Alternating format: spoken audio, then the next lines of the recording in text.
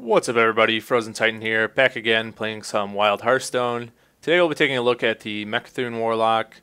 We're going to get into it facing off against a Priest, and let's get into our mulligan here. So against the Priest, we shouldn't really need as many of our removal tools. Definitely shouldn't really need the coil. We will hold on to a Dark Skies in case there's kind of any, Resurrect or tutor shenanigans that he tries to get into here.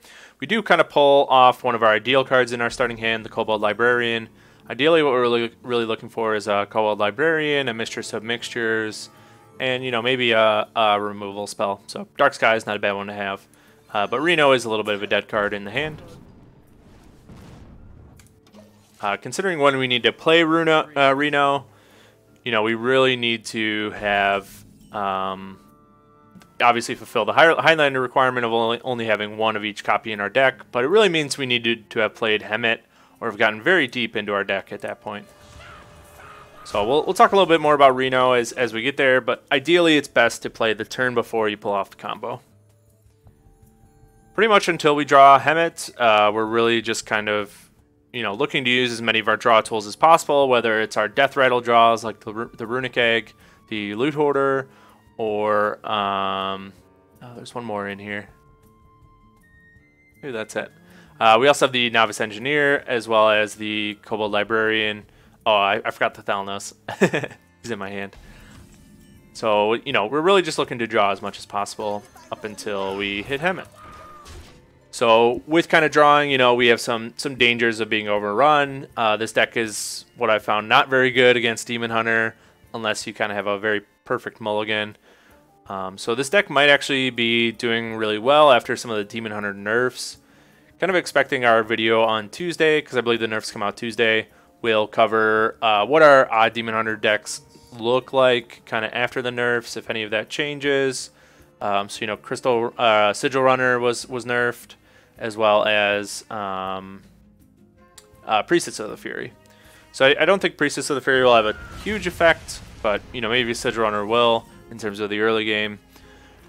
We are offered in this deck one of the kind of fun things you can do, which is to coil off one of your Death Rattles to get, 2 draws out of it. So we'll go ahead and opt for that here. As you do play out a lot of these Death Rattle draw cards, do keep, watching your deck hand or your hand size. You don't want to give the possibility to mill. Some things still play Cold Light, the Cold Light, as well as, just other things to mill you, naturalize. So, definitely don't go over 9 cards. 8 cards can be kind of a sweet spot. This Priest shouldn't really be playing any of that, but we do have to, watch out for a potential Dirty Rat that maybe this Priest is playing. So we'll keep drawing out here. Do get the Dorian. As you can get some of these, I did the thing I talked about not doing.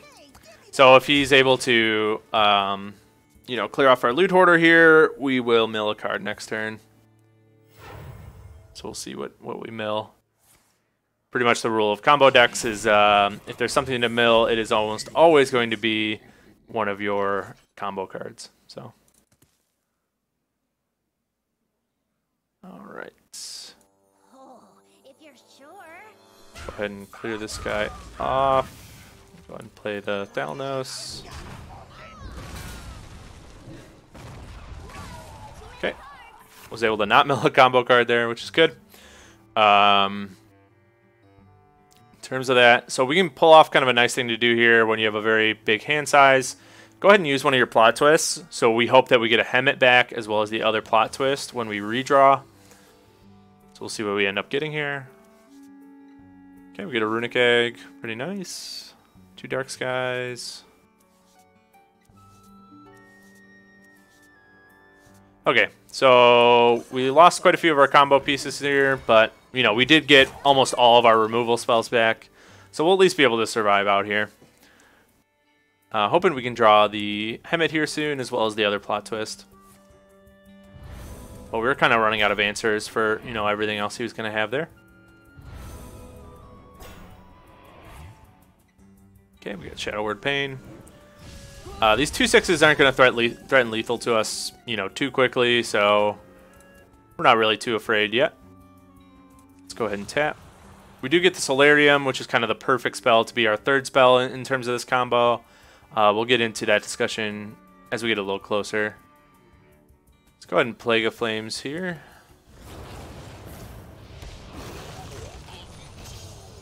Okay, find another Mistress. And we'll go ahead and play that out. Okay, so we got 8 cards in the deck left, so worst case, you know, we can Solarium to get 3 of them out there. Kind of just got to last, not necessarily 5 turns, more like 3 with how aggressively we could use Life Tap at this point. Again, he's not threatening us on board very hard, so feel pretty confident. Let's go ahead and double Fellbolt out this. Okay, get the Sunstrider. And we'll go ahead and pass.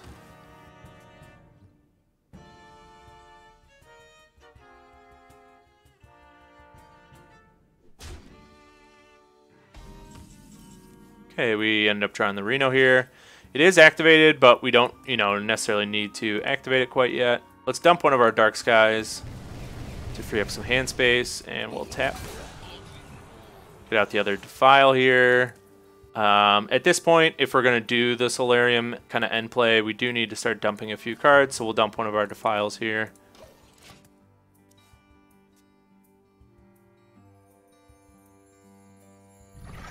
Okay, he gets out the Obsidian Statue. Again, pretty low tempo, not threatening us on lethal very hard. We do draw our Plot Twist here. So the only combo card we have left is Dollmaster Dorian. So let's, again, play our Dark Skies, just dumping another card from hand. We will go ahead and get the Reno out, because this is going to be the turn before our combo. And we'll pass it off to him to see if we can pull anything off here.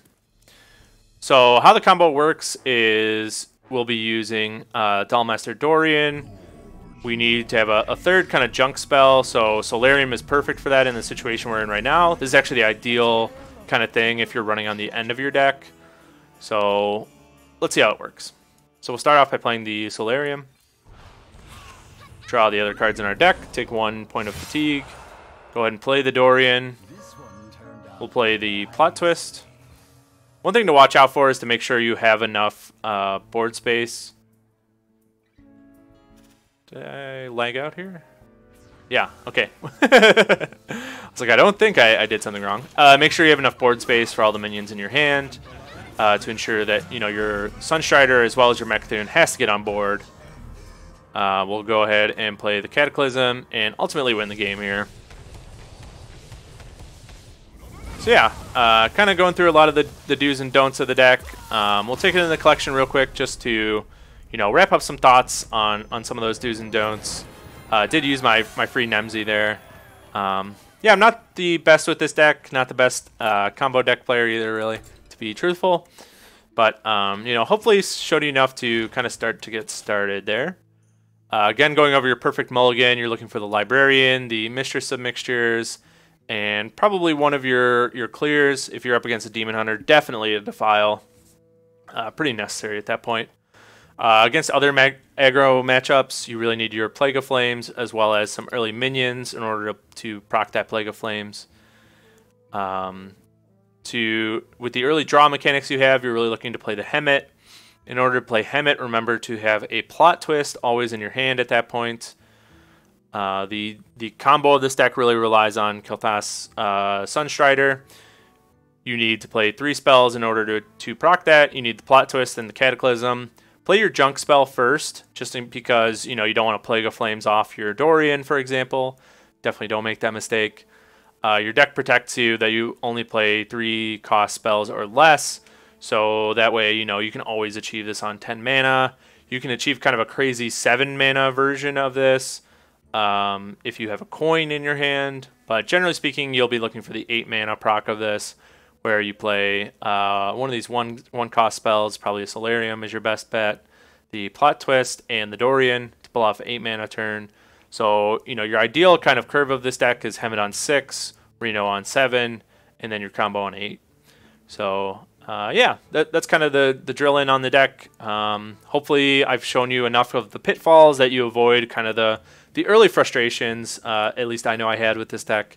making a lot of these early mistakes, and just because of the unfamiliarity with the deck and learning through its different synergies. Yeah, as we kind of covered earlier, this is doing pretty poorly, at least in my experience, against the Demon Hunter. But I'm thinking this deck will really open up in the meta as Demon Hunter gets nerfed, as we see a few more things get buffed. I don't think a lot of the other buffs and nerfs will have huge sweeping impacts in terms of wild, but we will definitely cover the Demon Hunter in our next video. But that's going to wrap it up here for the Mecha'Thun Warlock. Hope you guys enjoyed. I'll see you again next time. If you haven't yet, please like or subscribe, and I'll see you again next time. Bye.